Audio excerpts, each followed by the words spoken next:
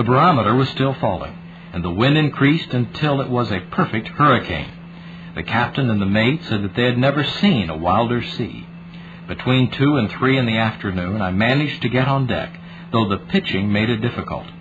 The scene I shall never forget. It was a grand one beyond description. The sea, lashing itself into fury, was white with foam.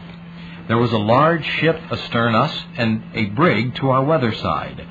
The ship gained on us, but drifted more. The waves, like hills on either side, seemed as if they might swamp us at any moment. But the ship bore up bravely. On account of the heavy sea, we were making little or no headway, and the wind being from the west, we were drifting quickly, irresistibly, toward a lee shore. "Unless God help us," the captain said, "there is no hope." I asked how far we might be from the Welsh coast. 15 to 16 miles, was his reply. "We can do nothing but carry all possible sail. The more we carry, the less we drift. It is for our lives. God grant the timbers may bear it." He then had 2 sails set on each mast. It was a fearful time. The wind was blowing terrifically, and we were tearing along at a frightful rate, one moment high in the air, and the next plunging head foremost into the trough of the sea, as if about to go to the bottom. The windward side of the ship was fearfully elevated, the lee side being as much depressed. Indeed, the sea at times poured over our lee bulwarks. Thus the sun set, and I watched it ardently. "Tomorrow thou wilt rise as usual," I thought, but unless the Lord work miraculously on our behalf, a few broken timbers will be all that is left of us and our ship. The night was cold, the wind biting, and the seas, we shipped continually with foam and spray, wet us through and through. I went below, read a hymn or two, some psalms, and John 13 to 15, and was comforted, so much so that I fell asleep and slept for an hour. We then looked at the barometer and found it rising. We had passed the Bardsley Island Lighthouse between Cardigan and Carnarvon Bays, running up the channel, and I asked the captain whether we could clear Holyhead or not. "If we make no leeway," he replied, "we may just do it. But if we drift, God help us." And we did drift. First, the Holyhead Lighthouse was ahead of us, and then it was on our outside. Our fate now seemed sealed. I asked if we were sure of 2 more hours. The captain said we could not be. The barometer was still rising, but too slowly to give much hope. I thought of my dear father and mother, sisters and special friends, and the tears would start. The captain was calm and courageous, trusting in the Lord for his soul's salvation. The steward said he knew that he was nothing, but Christ was all. I felt thankful for them, but I did pray earnestly that God would have mercy on us and spare us for the sake of the unconverted crew, as well as for his own glory as the God who hears and answers prayer. The passage was then brought to my mind. "Call upon me in the day of trouble, I will deliver thee, and thou shalt glorify me." And very earnestly I pleaded the promise. Our position now was truly awful. The night was very light, the moon being unclouded, and we could just see land ahead. I went below. The barometer was improving, but the wind in no way abated. I took out my pocketbook and wrote in it my name and home address in case my body should be found. I also tied a few things in a hamper which I thought would float and perhaps help me or someone else to land. Then, commending my soul to God my Father, and my friends and all to his care, with one prayer, that if it were possible this cup might pass from us, I went on deck. Satan now tempted me greatly, and I had a fearful struggle. But the Lord again calmed my mind, which from that time was so stayed upon him that I was kept in peace. I asked the captain whether lifeboats could live in such a sea. He answered, "No."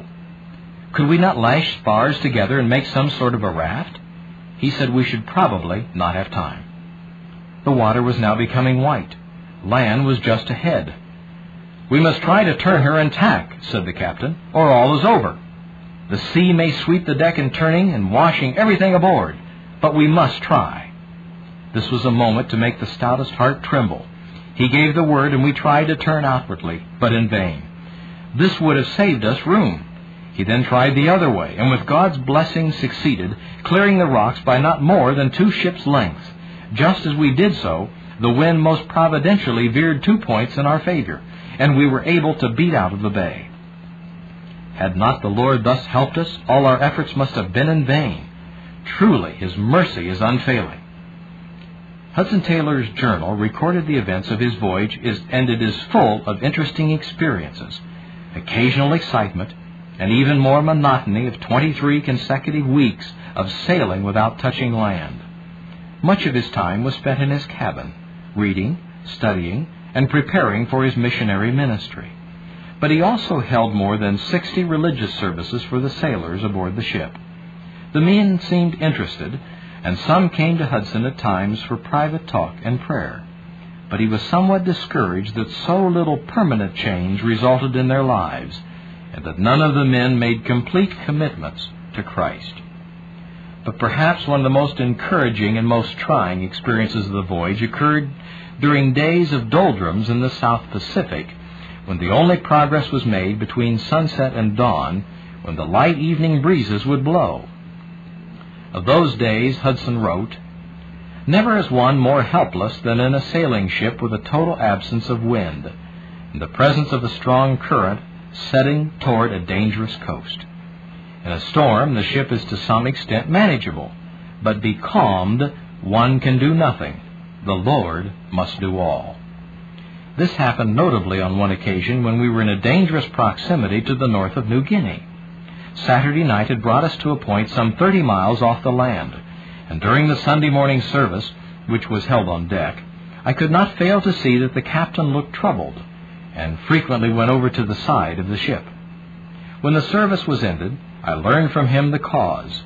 A 4-knot current was carrying us toward some sunken reefs, and we were already so near that it seemed improbable that we should get through the afternoon in safety. After dinner, the long boat was pulled out, and all hands endeavored, without success though, to turn the ship's head from the shore. After standing together on the deck for some time in silence, the captain said to me, "Well, we have done everything that can be done.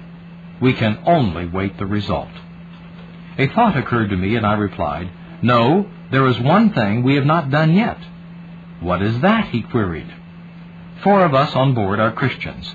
Let us each retire to his own cabin, and in agreed prayer ask the Lord to give us immediately a breeze. He can as easily send it now as at sunset. The captain complied with his proposal.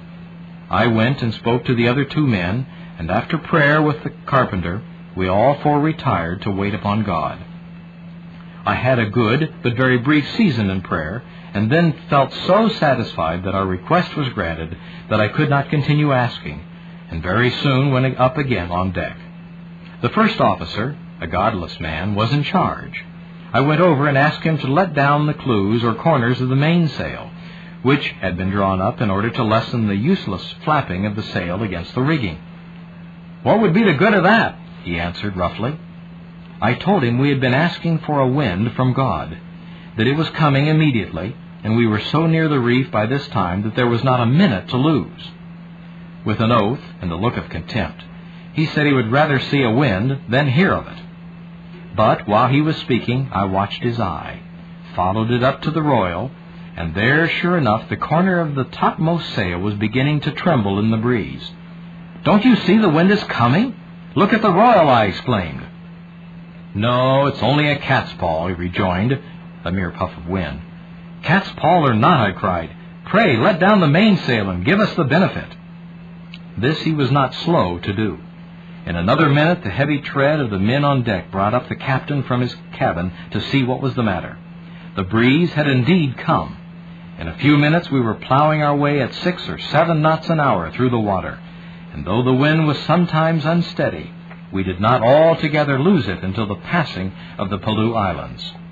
Thus God encountered me ere landing on China's shores, to bring a variety of need to Him in prayer, and to expect that He would honor the name of the Lord Jesus and give the help each emergency required. It was a lesson that He would soon put to the test. and now the years 1854 to 1855. China seemed even more forbidding to an uninvited foreigner in 1854 when Hudson Taylor first reached its shores than it would today. Shanghai and 4 other treaty ports were the only cities in which Westerners were allowed to reside, and there was not a single Protestant missionary anywhere in the interior. The curiosity with which the Chinese people viewed foreigners was more than matched by deep feelings of suspicion and fear. Civil war was raging, and the entire country lived in chaos. The Taiping Rebellion, which started as a populist movement for social, economic, and religious reform, and was viewed by many Westerners as the best hope for an end to the repressive Manchu dynasty, had bogged down. Lack of unity and discipline among the ranks caused the movement to disintegrate slowly into factional, destructive political strife. What many had hoped might actually result in at least a nominally Christian Chinese culture instead resulted in bitterness, violence, bloodshed, and turmoil that would continue for 11 years after Hudson Taylor's arrival in China, until the Manchu dynasty reestablished a large measure of its former power. Years afterward, when he would himself be responsible for the guidance of many missionaries, it would be much easier to see the value of all the hard lessons learned during his early time in China. But at that time there seemed so many lessons to learn, so many hardships to experience. Where Hudson had dreamed of traveling to the city of Nanking, and soon thereafter to minister as the first evangelist in China's interior, he now found nearly insurmountable difficulties just getting established in Shanghai. As Hudson neared the shores of China, Shanghai was in the grip of war. A renegade band of rebels known as the Red Turbans was in possession of the native city, near the foreign settlement, and 40,000 to 50,000 imperial troops were encamped around the city. Fighting was almost continuous, and the foreign militia was frequently called upon to protect the settlement. But Hudson Taylor knew little or none of this when he finally arrived in Shanghai on March 1, 1854. "My feelings on stepping ashore," he wrote, "I cannot attempt to describe. My heart felt as though it had no room and must burst its bonds, while tears of gratitude and thankfulness fell from my eyes." Just as quickly the loneliness and reality of his situation sank in. Not a single person was there to meet him, not even a stranger to shake his hand in welcome. In fact, no one in Shanghai knew he was coming, and not a soul on the entire continent even knew his name. He later wrote, "Mingled with thankfulness for deliverance from many dangers, and joy at finding myself at last on Chinese soil, came a vivid realization of the great distance between me and those I loved, and that I was a stranger in a strange land." I had 3 letters of introduction, however, and counted on advice and help from one, especially to whom I had been commended by mutual friends, whom I knew well and highly valued. Of course, I inquired of him at once, only to learn that he'd been buried a month or 2 previously, having died of a fever while we were at sea. Saddened by these tidings, I asked the whereabouts of a missionary to whom another of my introductions was addressed, but only to meet with further disappointment. He had recently left for America. The 3rd letter remained, but it had been given me by a comparative stranger, and I expected less from it than from the others. Indeed, while inquiring about this 3rd gentleman, only to be told he was no longer there, Hudson Taylor felt utterly alone. But a colleague of the 3rd missionary invited Hudson to stay for a time on the property of the London mission until he could be suitably settled. Hudson soon learned of some of the challenges he would face. All consumer goods were sold at famine prices, and both the city and settlement were so crowded that suitable housing could scarcely be obtained at any price. Had it not been for the hospitality of Dr. Lockhart of the London Mission, he would have had nowhere to stay. Even so, sharp fighting was to be seen from his windows, and he was unable to walk in any direction without witnessing more horrible suffering and human misery than he'd ever imagined.